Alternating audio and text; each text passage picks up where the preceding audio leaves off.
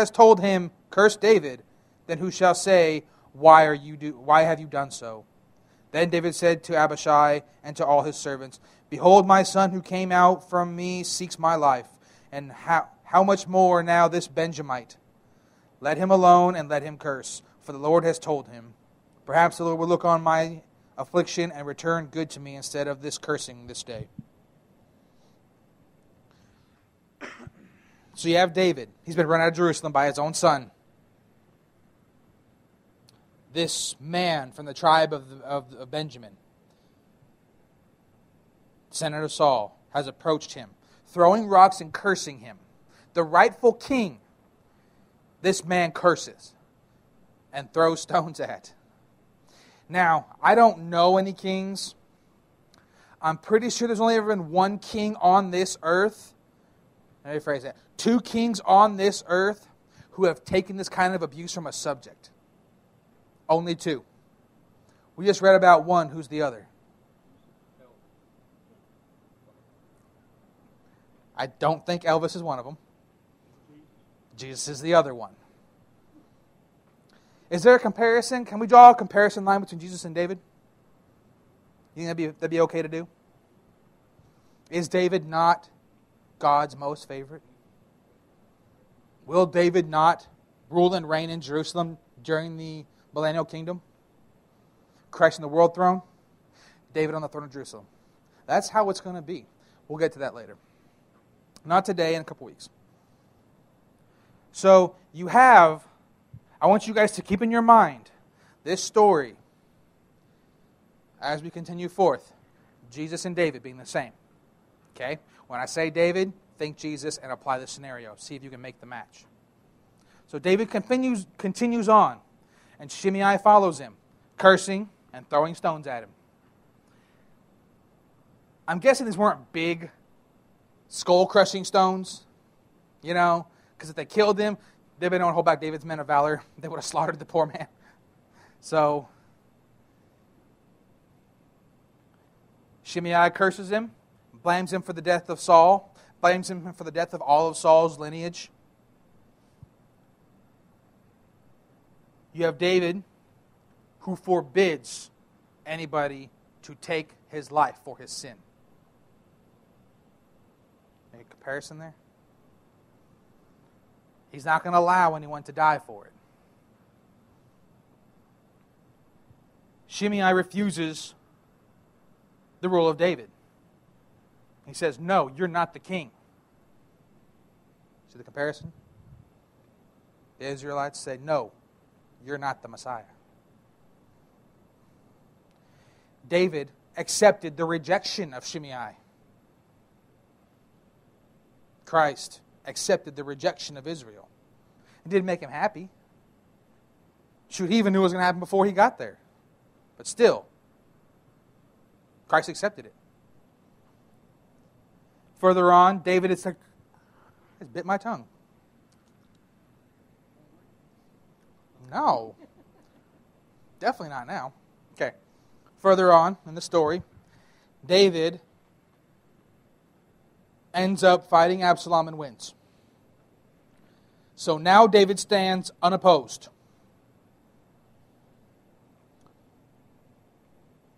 When Christ died on the cross, he defeated Satan. He had to sacrifice his life. The battle was very different, but the end result is the same in our comparison. So David defeats him. And on his way through Baharim is where we pick up back in Samuel.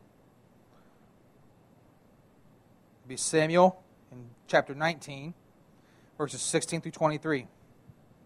Then Shimei, the son of Gera, the Benjamite, who was from Baharim, hurried and came down from the men of Judah to meet King David. There were 1,000 men of Benjamin with him, with Ziba the servant of the house of Saul, and his 15 sons and his 20 servants with him. And they rushed to the Jordan before the king. Then they kept crossing the ford. Then they kept crossing the ford to bring over the king's household, and to do what was good in his sight. And Shimei the son of Gera fell down before the king as he was about to cross the Jordan. So he said to the king, Lord, let not my Lord consider me guilty, nor remember what your servant did wrong on the day when my lord the king came out from Jerusalem, so that the king would take it to heart. For your servant knows that I have sinned. Therefore, behold, I have come today, the first of all the house of Joseph, to go down to meet my lord the king. But Abishai, the son of Zeruiah, I have a hard time with that word tonight.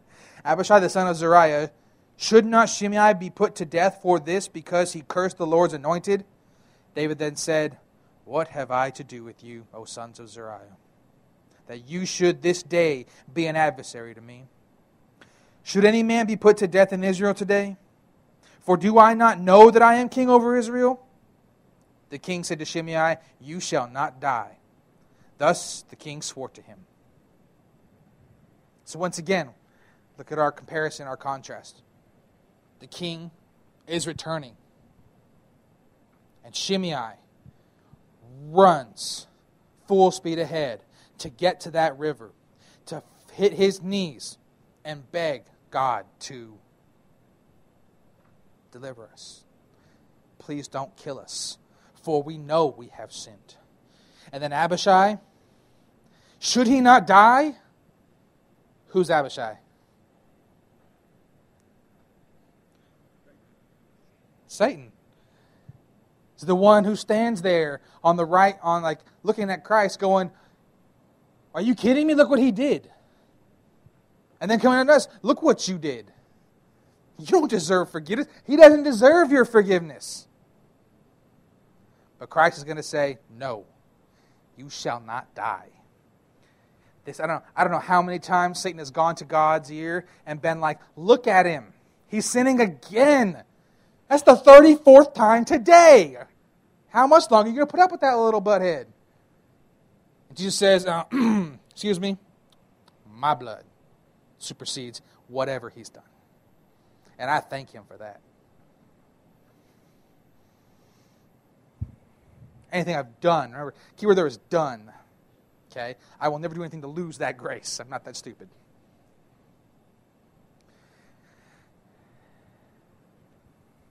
I would encourage you guys to actually read those two again on your own time. And just think. When you think Jerusalem, think heaven. Think David, think Jesus. Abishai, think the devil. These comparisons are really obvious. And they also apply to the end times. Because what Shimei did, he came and he hit his knees. And he acknowledged the king as king. He asked for forgiveness. That is the requirement to enter back into the Mosaic covenant. And now that you guys know who Shimei is and what Shimei did. So again, we got to go back. You have David, the kingly leadership. Nathan, the prophets, pastoral leadership.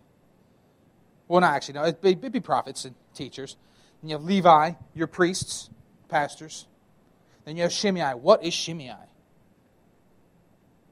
When it says the Shimeites, it includes them in there. The Shimeites represent the common man. It's all that's left. It's what the other three upper echelon rule over or govern. The Shimeites. When you put the Shimeites in this category, the profound part of it is it doesn't matter what your status is, what's your stature, whether or not you're a gentleman.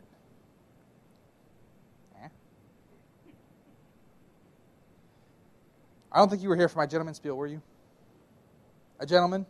The technical definition of a gentleman is not what we use the word for. When you said someone was a gentleman, you were not talking about their morals or the type of person that they were. You were telling someone a fact about them. That fact is they owned land. Any landowner was considered as a gentleman. Doesn't matter what kind of, they could be a murderer. If they owned land, they were a gentleman. That's, yes, for being a landowner. That's it. It was, because landowners were wealthy. And that's all it was.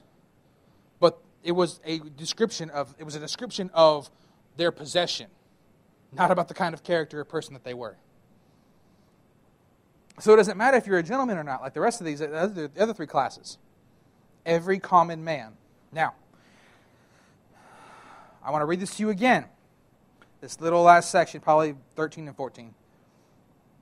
The house of David by itself and their wives by themselves. The house of Nathan by itself and their wives by themselves. The house of Levi by themselves and their wives by themselves. The house of Nathan, or Shimei, the Shimeites by themselves and their wives by themselves. All houses by themselves and all wives by themselves. That's a lot of words to say nobody was near nobody. Imagine Jerusalem. It's full. There's 1,000 Jews in it. I'm just using 1,000 because that number is easy to deal with, okay? You have 1,000 before this war starts. This war has ensued. 666.6 have died. You're down to 333.3 Jews left. I'm not sure what 0.3 of a Jew is, but let's just go with it. That's all you have left. Jerusalem's a big place. It wouldn't be hard to scatter 1/3 of the remaining Jews throughout Jerusalem. Okay? If you have all of those from the house of David by themselves, what does that mean? It means there's nobody near them. And their wives by themselves, there's nobody near them. Notice there's no kids in this. They got taken. All the houses by themselves and their wives by themselves. The remaining Jews are scattered throughout Jerusalem. They are nowhere near each other. And this is where God's showing off. This is the cool part. You remove from the equation any kind of witness or one person telling the other person or any kind of exchange. You remove the ability for man to receive any credit when the entire remaining 1/3 in unison receives the Spirit and turns their life to God. Some preacher didn't come along and convince nobody. They were all by themselves and their wives by themselves when all of them enter in or invoke the loophole and enter back under the Mosaic covenant. God removed any possibility and made it clear, man will not receive credit for this. I will do this. And I'm going to do it when they're all by themselves. The entire remaining 1/3 will be utterly alone. There will be no one there to help them. They will all receive my Spirit and they will all turn to me. How good is God? How good is He? And here's the other part to that little spiel I just did. If in some way it doesn't make sense in your mind, what is the requirement to come to God? Can anybody do it? At any time? Really? Can you? You think so? There's not a requirement in the Bible somewhere? John 6:44. No one can come to me unless the Father who sent me draws him, and I will raise him up on the last day. Nobody can come to God at free will. There's not one person on this planet who can come to God at any moment in time. They can only come if God calls them. That is the one prerequisite. Now, God being God wants everyone to come right now. Don't wait. Don't delay. But He ain't going to call you if He knows you're not going to come. So He has to call you in order for you to come. That is the only requirement, is that God's Spirit must call you. Look back when they're all by themselves, and that Spirit is poured out on all of Jerusalem and its inhabitants. To receive the Spirit is to be called by the Spirit, essentially. Prayer and supplication. Repentance. So the Spirit calls the entire